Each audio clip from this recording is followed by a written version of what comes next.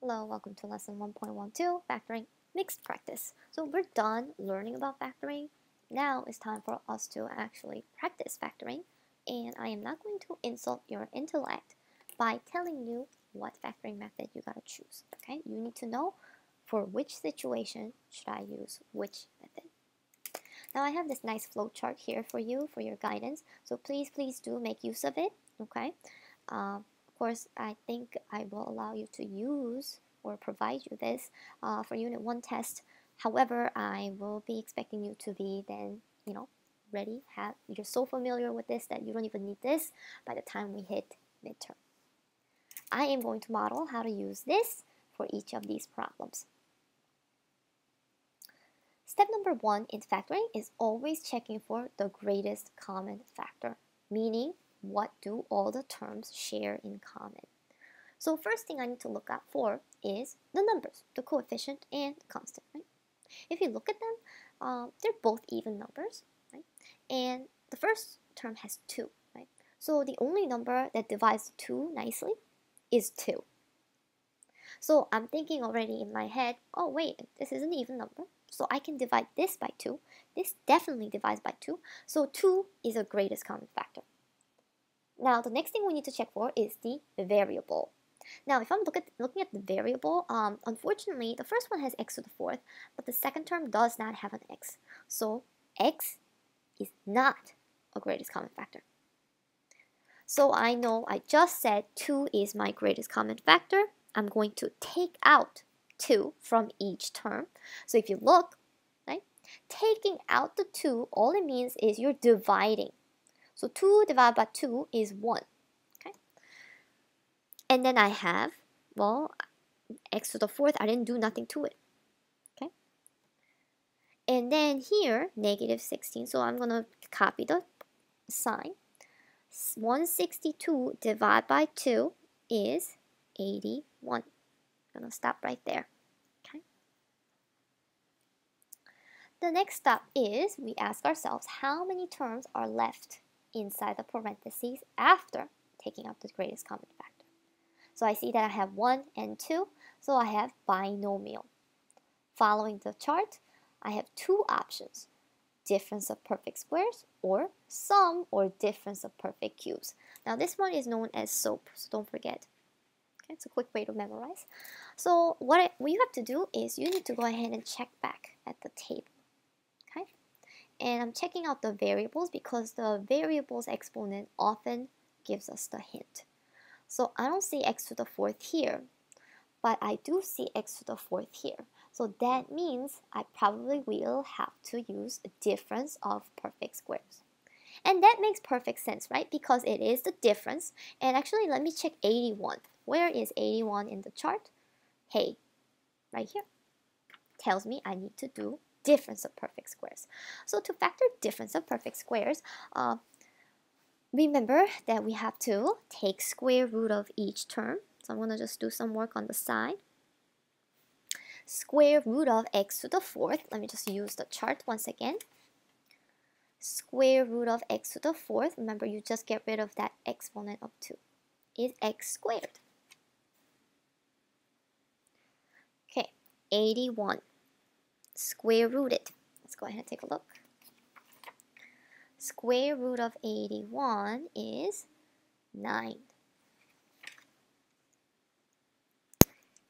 Alright, once we have these 2 down, let me just go ahead and lift it up. I create, remember GCF always just stays put. I create 2 sets of parentheses. One of them is going to be plus, the other one minus. And I simply just place each of the terms square root into the corresponding spot. So you see x to the fourth is the first one. So x squared is going to go into the first spot of each binomial. And of course 9 gets placed in the second spot of each binomial. Now scholars, if you go back to the direction, right, it's really important that we read the directions. So it says, using the flowchart above, factor each expression completely. I briefly mentioned this before, but when we factor, we definitely want to factor completely, meaning factor until I can't factor anymore. Oh, I wrote it right here even, shaking my head. I don't even read my own notes. To factor completely means to factor until you can't factor anymore. Okay? Until you can't anymore. So if you look at what we have left, your eyes should be drawn to this binomial here. We have a difference, meaning subtraction, of perfect squares. X squared is a perfect square. 9 is a perfect square. So you have to, kind of get into the habits of seeing, building the eye muscle that, sees the difference of perfect squares. So we actually can break this one down further. I'm just going to go ahead and copy what I had before. But then remember, when we factor difference of perfect squares, we create two parentheses. One of them plus, one of them minus. Sorry, I'm running out of space, but I'm going to do my work in the bottom here. So square root of x squared is x. Square root of 9 is 3. So I'm going to place my answer x, 3, and 3. So thus, my final answer for this question is 2, the greatest common factor, x squared plus 9, x plus 3, and x minus 3. That is my final answer. Now you might say, why can't I factor this? But hold on a second. So x squared and 9 both are perfect squares, right? But remember, the only instance in which I can factor for perfect squares is the difference. If you look here, it's positive. It's not a difference, so I cannot factor this binomial. Let's go on to the next one. Okay, once again, I'm going to go ahead and, number 1, check out for GCF. So when I look at these expressions, first of all, I'm noticing that there is no coefficient for the first term. So that means I probably cannot have a number GCF. Let's check out the variables, x to the 5th, x to the 4th, x to the 3rd, x to the 2nd. So that means all the terms have at least 2 x's. So my GCF here is x squared. Okay? If I take out x squared from x to the 5th, 2 of them are out, so I'm left with 3 x's. I didn't touch the number, so number stays put. Took out 2 from 4 x's, I'm left with 2. 3 x's, I'm going to copy the numbers first, and then x to the 3rd, I took out 2, I have a single x left. From the last term, copy the numbers, but then from x squared, I took out x squared, so there's no more x's left. Let me go back to the flowchart. I took out the GCF. Step 2, how many terms? Okay, well, inside the parentheses, I see 1, 2, 3, 4. Okay? So that means not binomial, trinomial, polynomial, 4 terms. So that means I'm going to group. So grouping is the same thing as just pairing up. Okay? Alright, so I'm going to go ahead and do that. Just guide my eyes to focus on these two. So oftentimes I realize that the greatest common factor tend to confuse scholars. So scholars, if it helps, just ignore these and just look at these 4 terms. The greatest common factor of the first pair is x squared. So again, we want to ignore that for now. So if I take out x squared from x to the 3rd, x. If I take out x squared from 5x squared plus 5. Now let's look at the latter two. I actually do want to share a little trick. I've told you multiple times that the parentheses actually have to be the same, right? Okay, so then hold on a second. Some number here that I take out, when I multiply by x, I should get negative 25x. Right? I'll repeat it one more time. X times what gives me negative 25x. Negative 25. Okay, so I know I told you to take it out from both of them here again, but we know the parentheses have to match up, right? So that's why we can actually easily find this if we actually work our way backwards. Okay, and guess what? Negative 25 times 5 is equal to negative 125. Okay, Alright, so I am going to go ahead and bring down the GCF here at the end. Okay, so again, this is to eliminate confusion. Okay, so then remember, I bring the outsiders into one set of parentheses, and then I copy one of the repeated parentheses, and of course, I cannot forget the GCF. Okay. Now, if you think we can just stop here and say we're done, again, I hope you are detecting a pattern here. Look at this. It's a difference of perfect squares.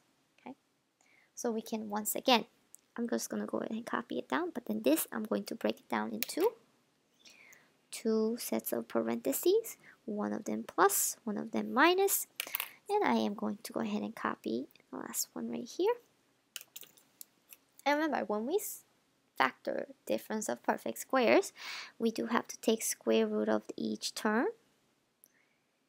And you can always use the chart on the page before, page 15.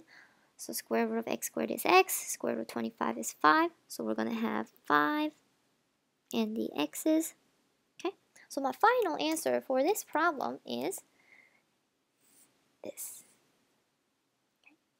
Now if you notice that x plus 5, the binomial is squared. Getting multiplied by itself twice. So another way to express your final answer is x squared, x plus 5 squared, and x minus 5. Okay, because this is getting multiplied by itself twice. Okay, but that's unnecessary. I'm just saying that these are the same thing, but it's totally fine if you just write everything out. Let's go on to the next one, example 3. Again, step number 1 is GCF. Right. Now, one tip I really want to share with you when we factor is that when the leading term is negative, GCF that we want to take out should be negative. I repeat it one more time.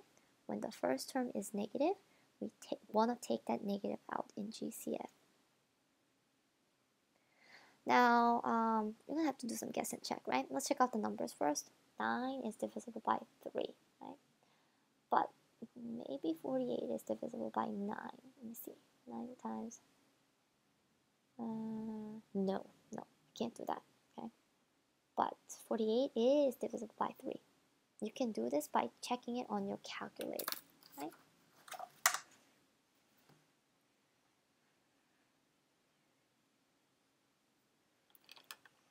$48 divided by 9, not gonna work.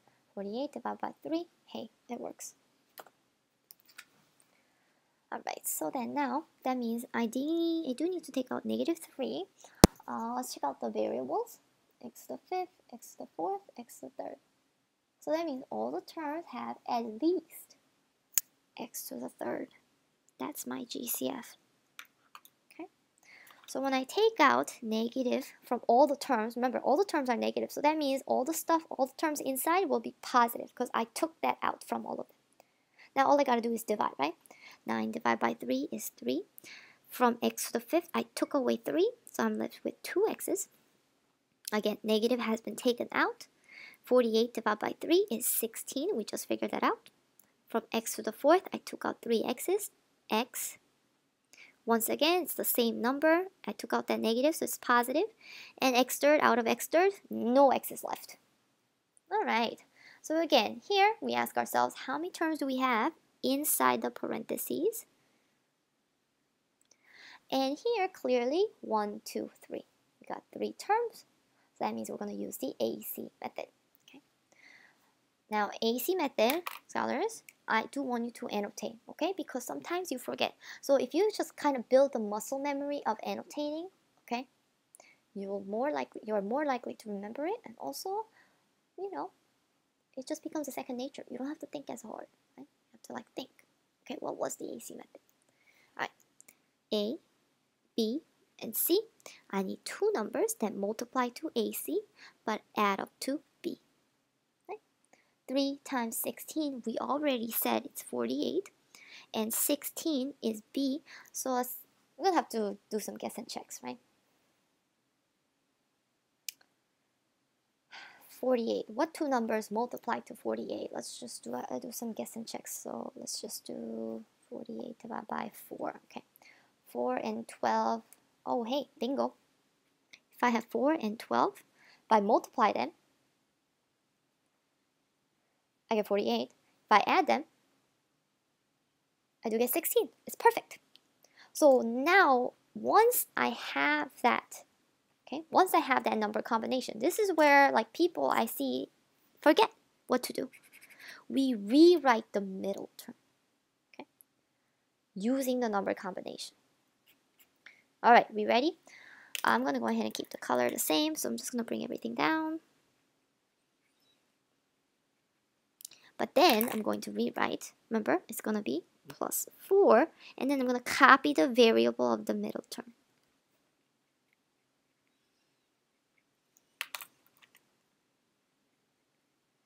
Okay, and the reason why we do that really is, scholars, just forget about everything and look here.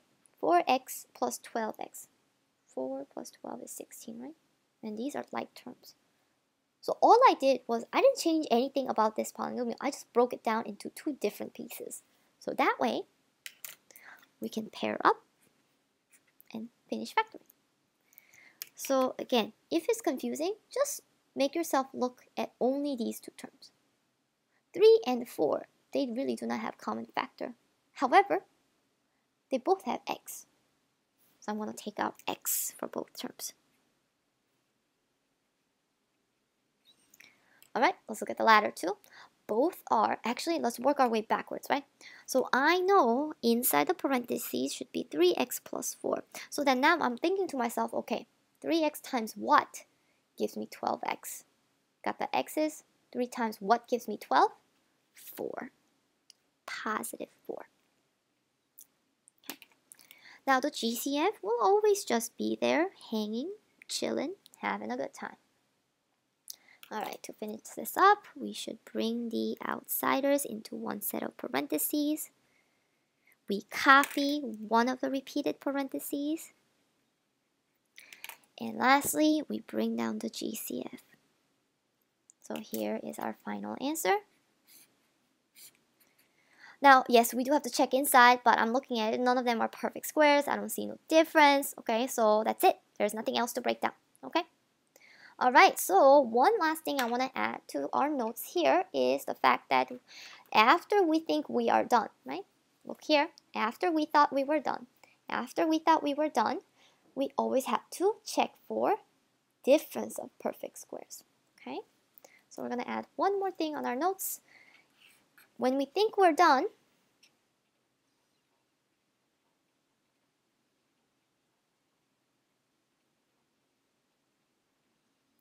check for difference